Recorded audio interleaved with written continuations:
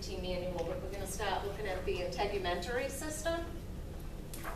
That is our first section in the surgery section, right? Can anyone tell me if the integumentary system is bilateral? What is the skin?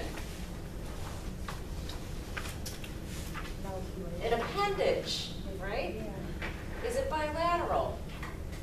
Let's just think skin. We're not talking sides of the body because we're not talking musculoskeletal, are we? So is the skin bilateral? Kathy, got it right. No. The skin is not bilateral. So you would not add your LT or your RT modifiers for CPT codes that apply to procedures performed on the skin. Keep that in mind, because that is something where in the certification exams you might actually get a question that has to do with that. But keep in mind, the skin is a covering. It's an appendage. It's a covering of the body. So there is no laterality.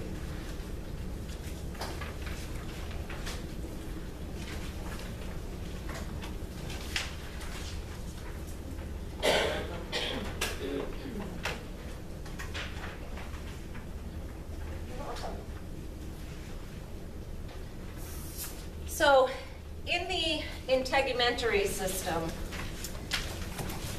we have three subsections, which is the skin, the nails, and the breasts. Those are the three bodily systems that are represented in the integumentary system. I have a question. Sure. Wouldn't laterality apply to performed on the procedures performed on the breasts? Yeah, there is laterality. Yeah. You have to keep that into consideration. We're going to get there, but yes, because there is a left and a right breast, there is laterality to procedures that are performed for that. But if we're talking just the skin itself, like removal of lesions or, right. Okay. So keep in mind, I was going to get there, Matt. You're good. I was going to get there. But yes, because there's a left and a right, laterality does apply there. With the skin, in the skin section, it ultimately contains a lot of procedures that are performed on the excision of lesions, wound closures, skin grafts, the treatment of burns, debridement, I should say. What is debridement? What's that? Pressure ulcers. You may have a patient that has a pressure ulcer. And what is a pressure ulcer? Does anyone know? Another name for pressure ulcer? Bed sore, absolutely. Sometimes, as medical coders, the information may not be right there for us to obtain whether or not, or assess whether or not the pressure ulcer, there's 4 different stages. We're going to actually look at those, but there's 4 different stages.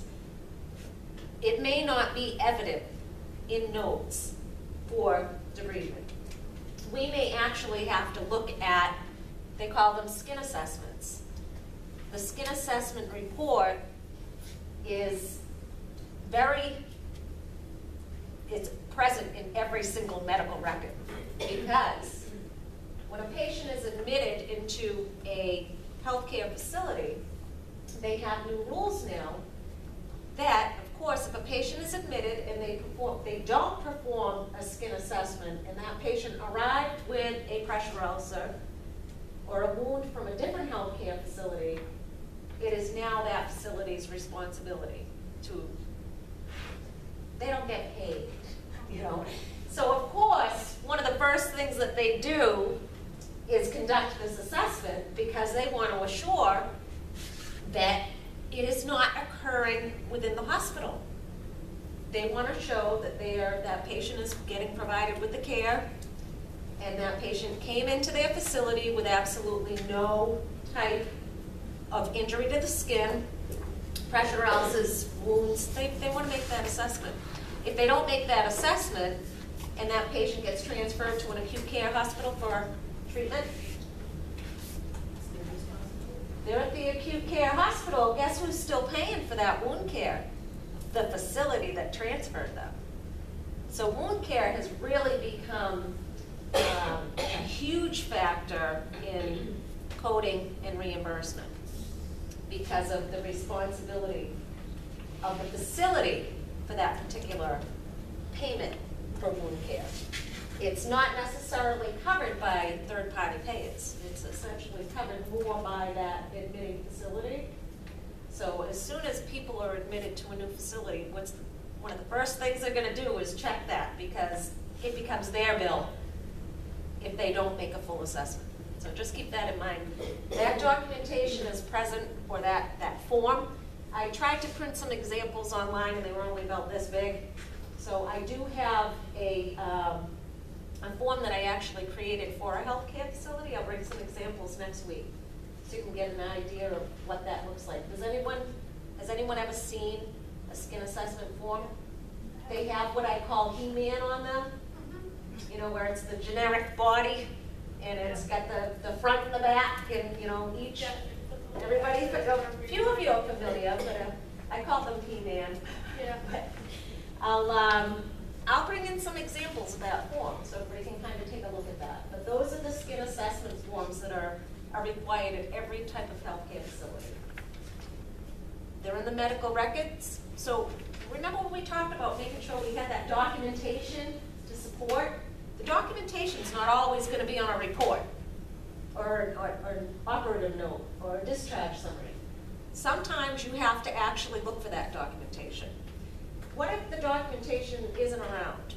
What do we do? What do we do if we can't find it?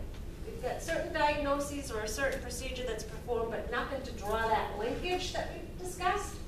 What do we do? Does anybody know? Do we just not code it? If we have a gut feeling as a coder, what do you think we would do? Anybody want to take a stab? Query the physician? Absolutely. We query the physician. Has everybody heard of a physician query? Few? So you wouldn't go like to a nurse, you would go directly to the physician that provided that service? Absolutely. You talk to the physician, because we're coding the documentation of the physician. So it's okay to kind of quiz them about it. Right. A lot of healthcare organizations will have a process for querying. They may have a query form where you complete the query form and submit it to the physician, and then the physician responds back. It's a process or a procedure.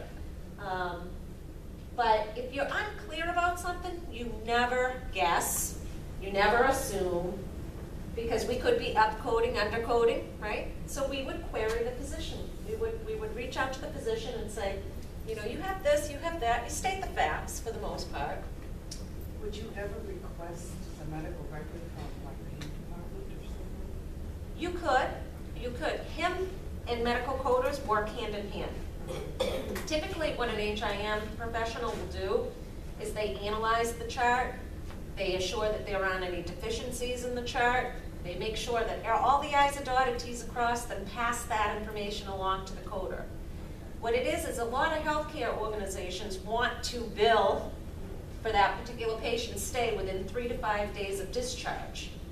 When we have a health record, by law, there's 30 days to complete that record.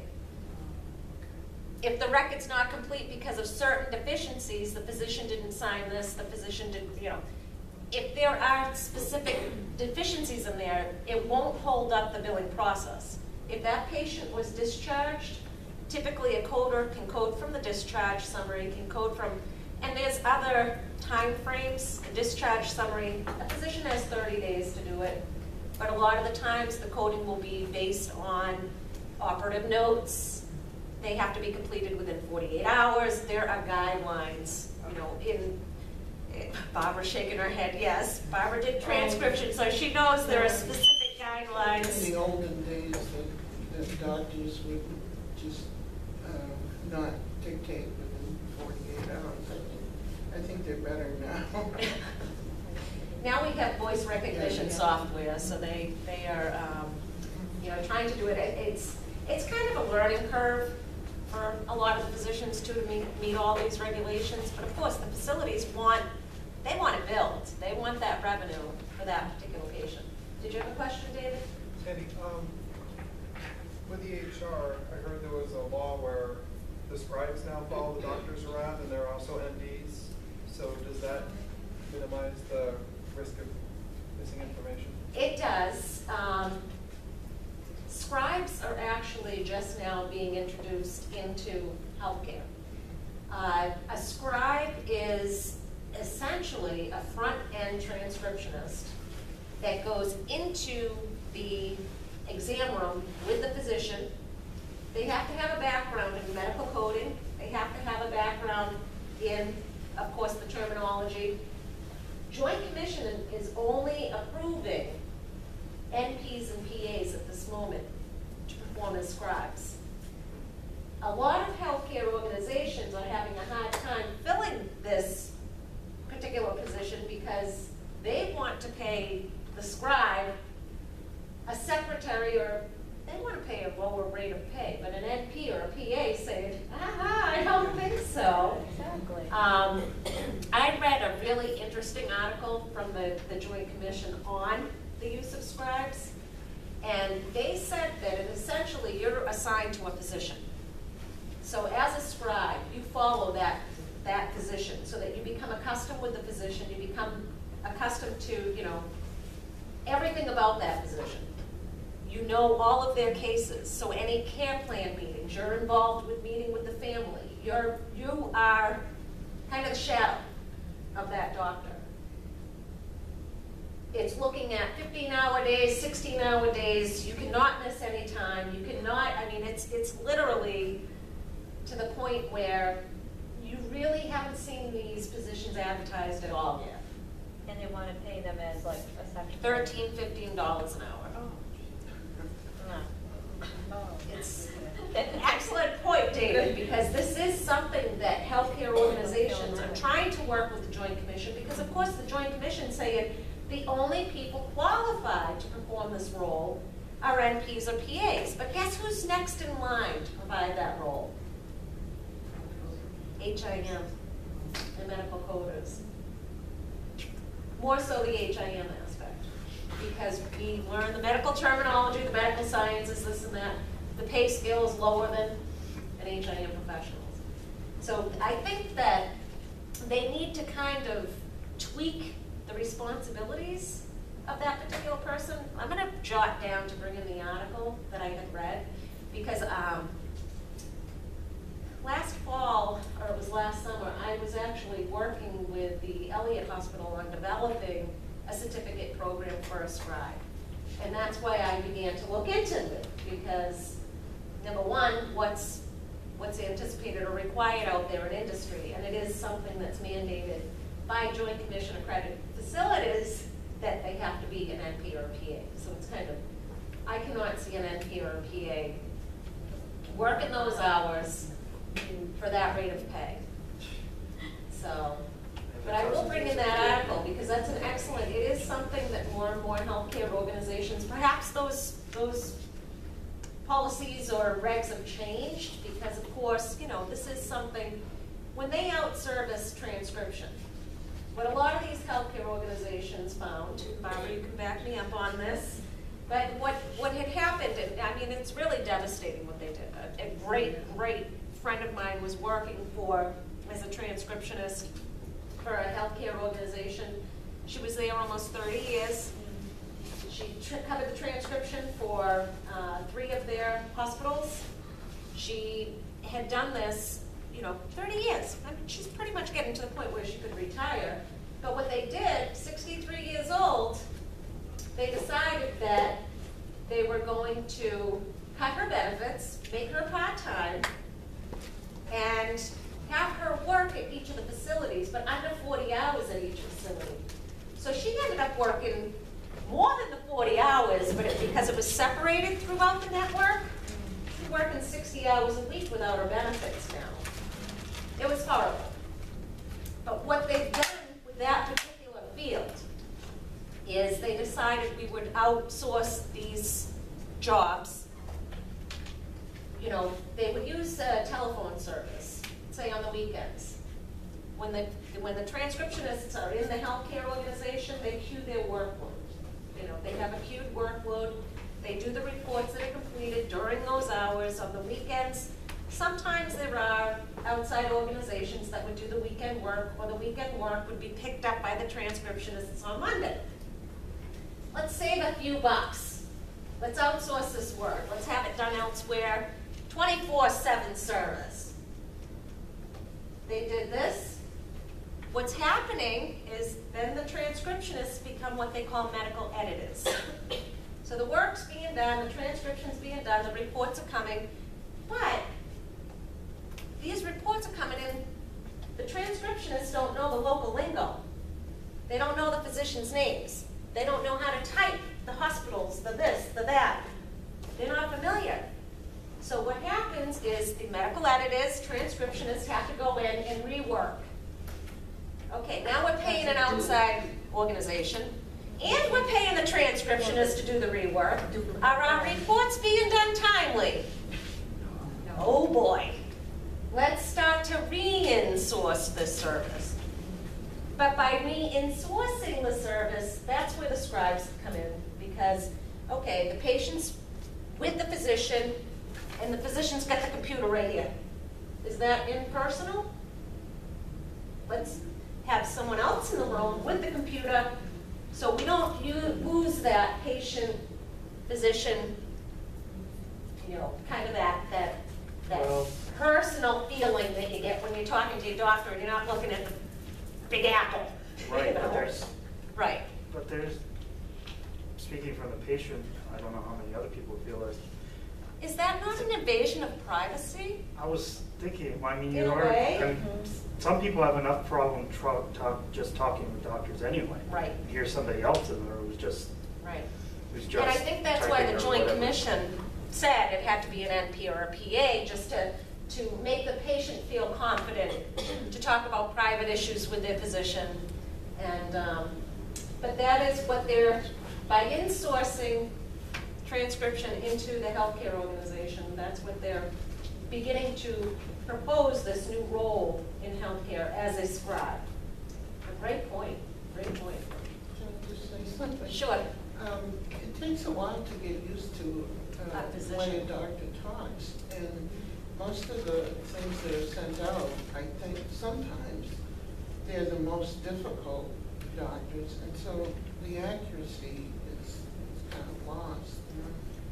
I absolutely agree, and that's where a lot of healthcare organizations have realized that, shoot, did we make a right choice when it comes to productivity?